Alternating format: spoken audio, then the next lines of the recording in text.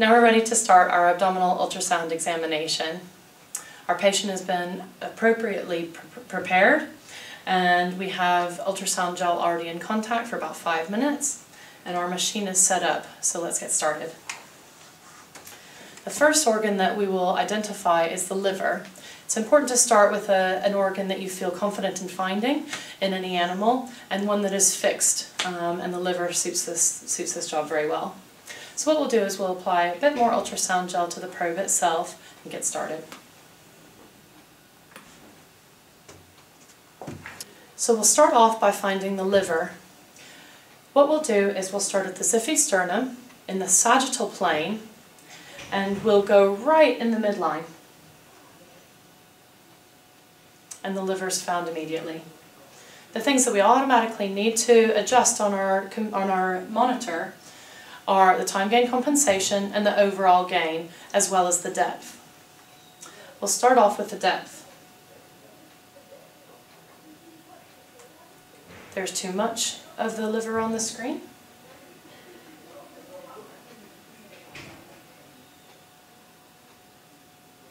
And there it's occupying about 3/4. That's just right.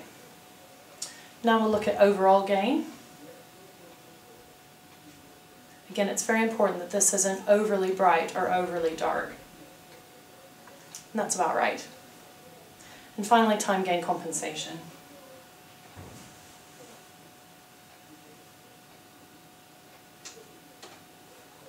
And that's about right. As you can see, all of the parenchyma of the liver, which is in view on the screen itself, is homogeneous.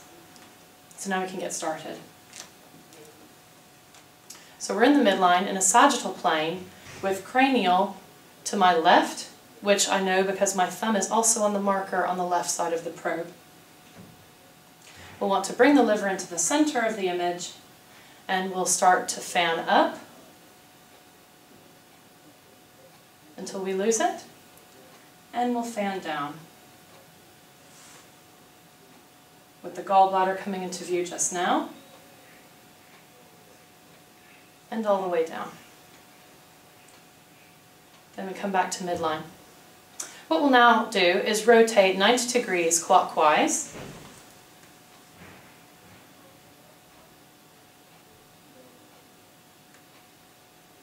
There we have the gallbladder and the liver in the screen. We'll want to fan cranially.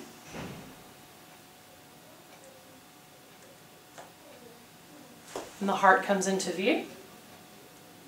And then we fan caudally. And the stomach comes into view. We'll do that one more time. In the sagittal plane, the level of the xiphisternum, fan up, always keeping the image in the center of the screen.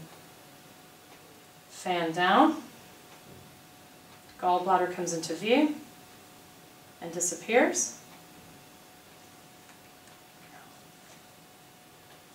Rotate 90 degrees, fan cranially,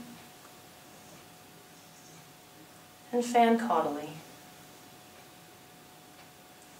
And we've seen the entirety of the liver.